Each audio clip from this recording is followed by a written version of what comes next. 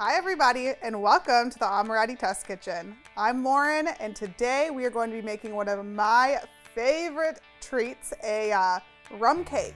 But I'm going to give a little Amoretti twist to it using our vanilla bean artisan natural flavor and our natural butterscotch extract. So what you're going to need for this recipe is cake flour, salt, baking soda, baking powder, egg yolks.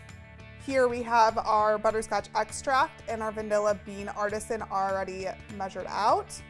Some vegetable oil, some more sugar here, egg whites, rum of course, granulated sugar, buttermilk, butter, and chopped pecans. So let's get started. Our first step is to combine all of our dry ingredients. So I'm just going to pour in our sugar, our baking powder, baking soda, and salt. And I'm just gonna mix this all together until it's very well combined. Very carefully so you don't spill everything out of your bowl.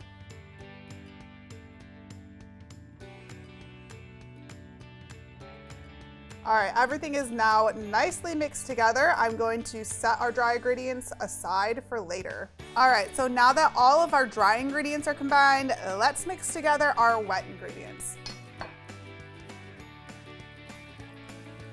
We have our rum, our butterscotch extract, vanilla bean artisan here, buttermilk, some egg yolks. These are room temperature as well. Some vegetable oil. Lastly, our melted butter. I'm going to pour this and whisk at the same time.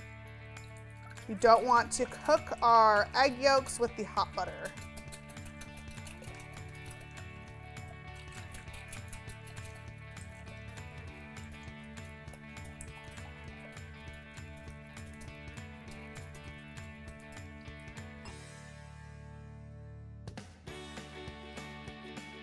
Our dry ingredients are done, our wet ingredients are done, so now it is time to whip up our egg whites. So I'm just going to throw them into our mixer here with a little bit of sugar. And let's turn this on.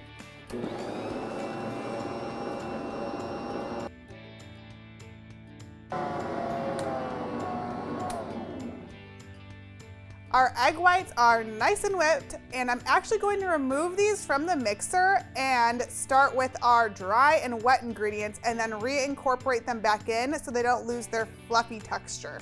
So it's okay if you don't get it all. You just want to make sure you get most of it to combine with your wet and dry ingredients once those are combined to make sure they stay nice and fluffy when we pop our cake into the oven. Next up, we are going to combine our wet and dry ingredients. So I'm just going to pour all of those dry ingredients we mixed together earlier into our mixing bowl.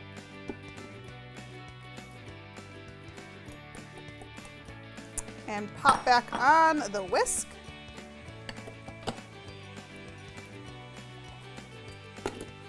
And we will slowly add in our wet ingredients. So I'm not going to add all of this in right now, maybe about half.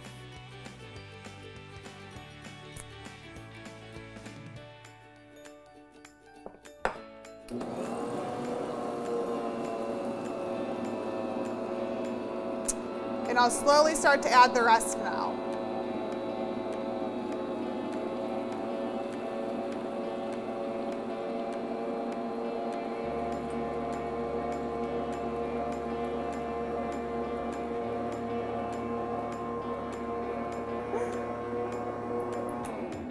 I'm going to scrape down the sides a little bit just to make sure we get everything really well combined. And it looks like our mixer did a pretty good job here.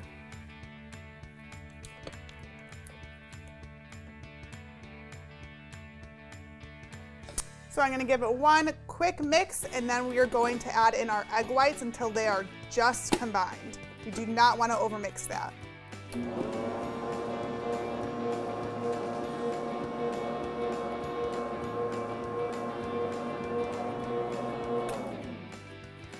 So I'm going to add our egg whites back into the mixing bowl. We are only going to mix this for a few seconds. We don't want to over mix it and lose that fluffy texture from the egg whites.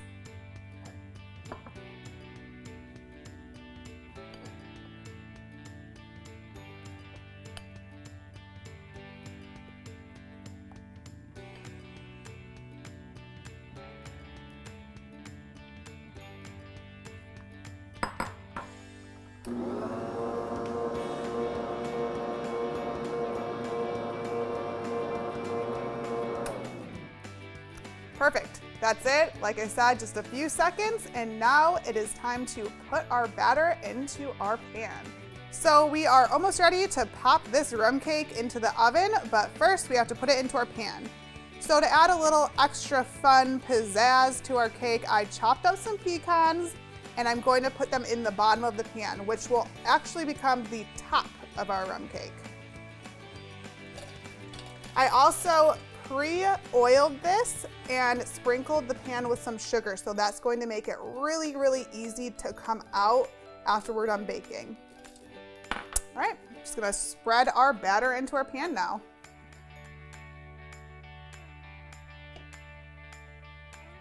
Try and do it as evenly as possible here.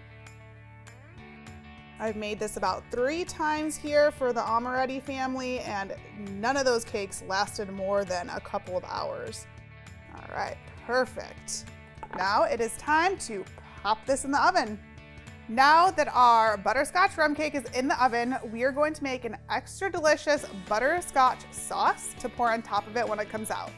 What you're going to need is butterscotch syrup, our vanilla bean artisan, some butter, brown sugar, water, and rum. If you do not have butterscotch syrup, you can substitute that for the butterscotch extract that you used in the cake. I personally really like the butterscotch syrup because it adds a touch more sweetness and gives it a very well-rounded flavor to the sauce. So first step, let's put our butter into the pan and let that melt. Okay.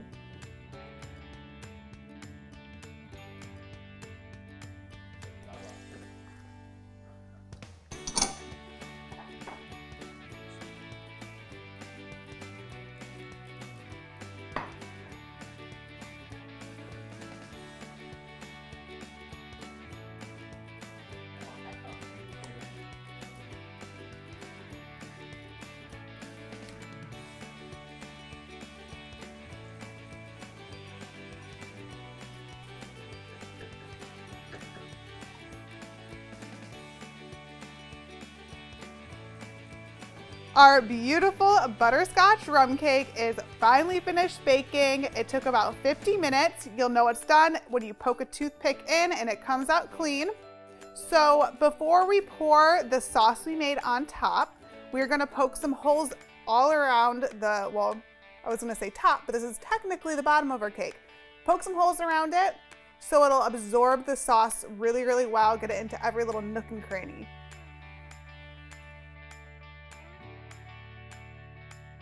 All right, so there you have it. Poked all of our holes. Now we're going to pour about half of the sauce we made onto this bottom half of the cake. And just let that soak in. Once you see that all of the sauce has soaked into the cake, we will take it out of the pan and pour the rest on the top. So our sauce is nice and soaked into the bottom of our cake. Now it is time to transfer this to another plate and top it off with the rest of our sauce. Again, I'm going to poke holes into the top of the cake to make sure it absorbs as much of the sauce as possible.